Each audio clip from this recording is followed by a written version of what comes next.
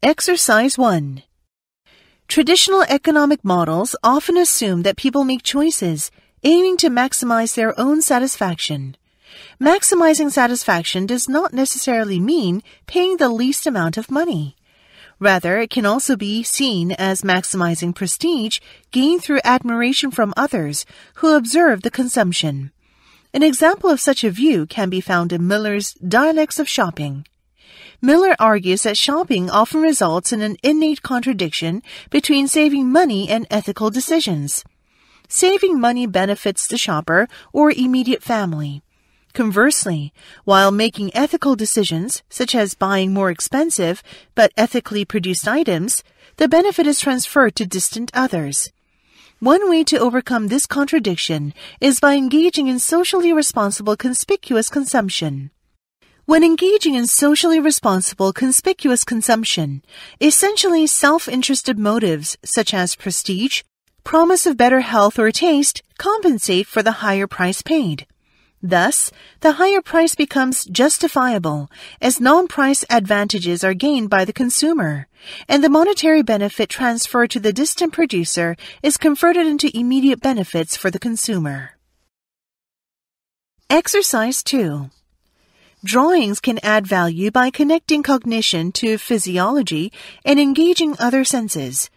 Good drawings develop their relationships with the reader from the initial eye contact onwards to draw in other senses, which then start working together to give the picture greater meaning. A good map makes you want to touch the image, find interrelationships, talk to the person next to you about it. If you've ever been in London, you may recall just how tactile the tube map is.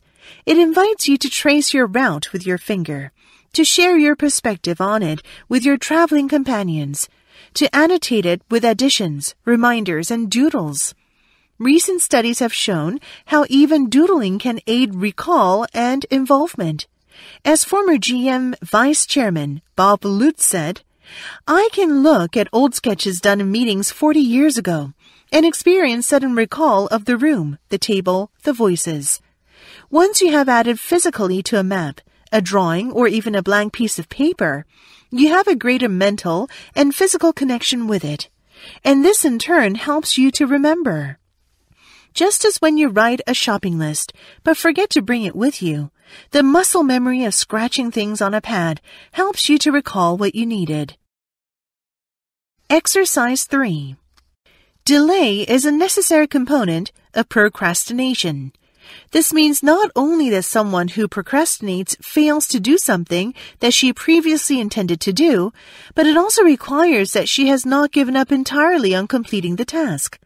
Deciding not to do something ever is not procrastination, no matter how irrational or self-defeating this decision is. Note further that delaying a task needs to be distinguished from departing from a scheduled time. Schedules and deadlines are means of making explicit and specific our temporal intentions. But we can delay doing something even if our plans are rather vague. For a person's behavior to count as delay, however, it must depart significantly from the intention, and it must be possible to attribute to the individual an intention to actually do something to advance a goal. Someone who had a strong desire to climb Mount Everest but never did anything to advance that goal would not count as procrastinating if she never moved from fantasizing to planning. Exercise 4. With overt violence being disallowed, competition between groups flowed through another channel, consisting ironically of an escalating refinement of manners. Demand for self-control increased as courts grew even larger and chains of interdependency became more differentiated. With growing integration, the contrasts between noble and bourgeois classes diminished, leading to a heightened sensitivity to nuances of conduct and minute gestures. The former knights, who were now courtiers, preserved their contempt for those of a lower rank, particularly the bourgeois. Tensions between courtiers and bourgeois were heightened as the former became progressively impoverished and the rising bourgeois richer and more powerful. Faced with competition from the bourgeois, the courtiers could not resort to overt violence as in the past. Instead, their fears were manifested in a general revulsion, with disgust at anything that smelt bourgeois being associated with vulgarity. Courtiers competed instead by means of manners, modifying their speech, gestures, and social amusements to maintain a distinctive distance from the unpleasant pressure from below. Exercise 5. One interesting phenomenon that takes place in connection with the practice of silence is that the mind evolves creative genius. For instance, when a person who is used to intense activity and outer diversion for his pastime and pleasure is thrown suddenly on his own inner resources, if he is not thwarted by it, his mind will have a peculiar reaction, and he will discover his inherent reserve and originality. This also is true in connection with children's education. If we do not try to keep their minds altogether occupied with artificial toys and noisy games, they will work and invent newer ones. And this quickening of the inner faculties is the gist of true education. We think better when our mind is not weighted down by matter. We see more clearly when our eyes are focused on a single objective, and nothing is more effective towards this end than the practice of silence. Exercise 6. 90% of the data in the world today was created in the past 2 years alone. Yet instead of taking advantage of the new opportunities this revolution presents, the vast majority of people almost mindlessly consume content that others have created. Former Google design ethicist Tristan Harris has called out the fact that app design practices have us glued to our phones.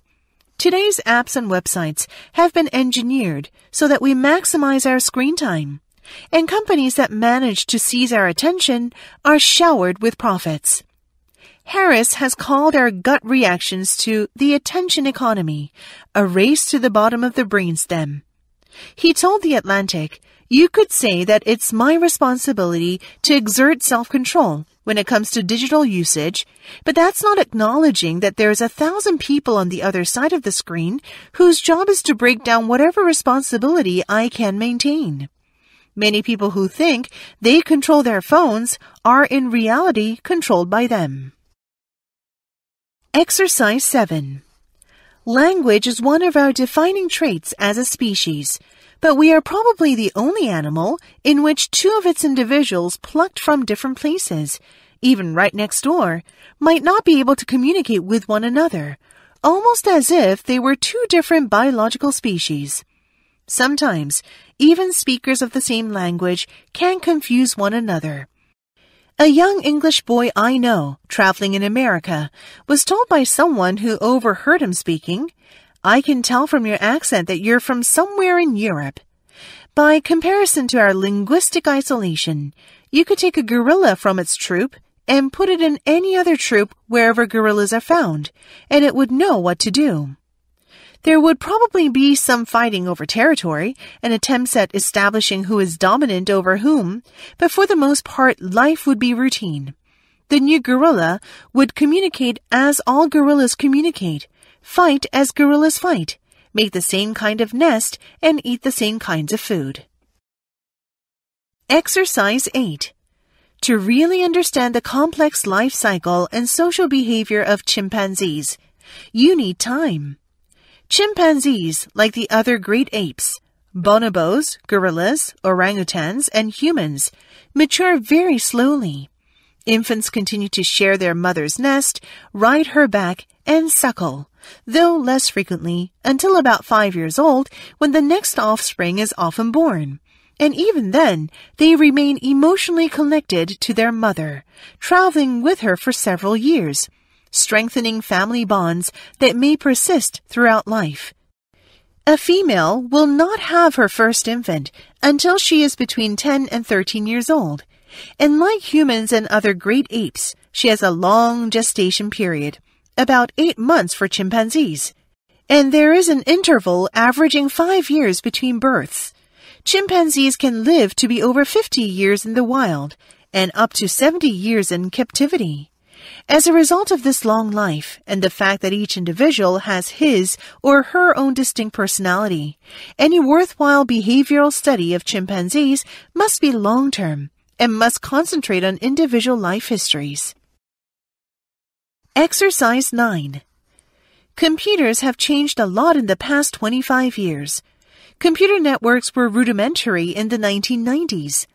The explosive growth of the Internet and the proliferation of connected devices changed everything.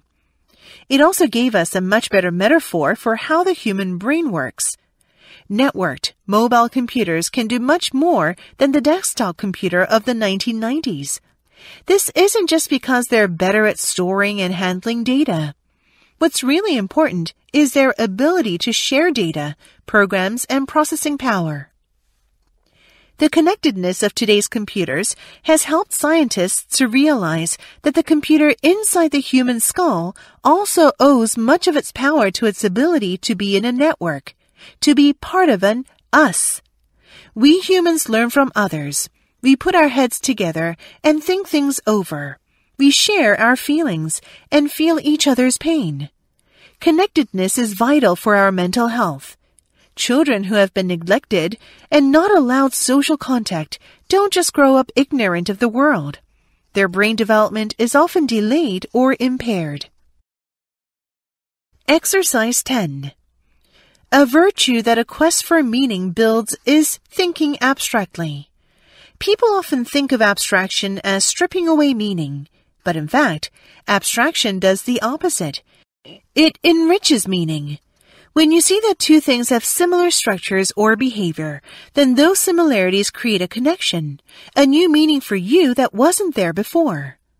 Henri Poincaré famously said that mathematics is the art of giving the same name to different things.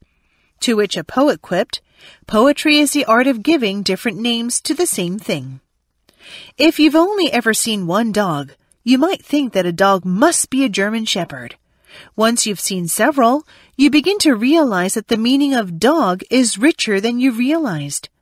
Abstraction enriches meaning by helping you to take a collection of examples and to see just what is essential about, for instance, dogness. In so doing, you see what's the same about many different things. Exercise 11.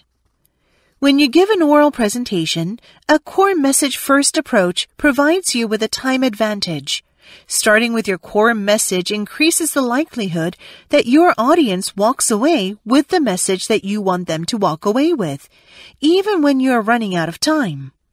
Although you should not underestimate the importance of proper timekeeping, there may always be reasons why you find yourself short of time at the end of your presentation, in spite of all your efforts to the contrary.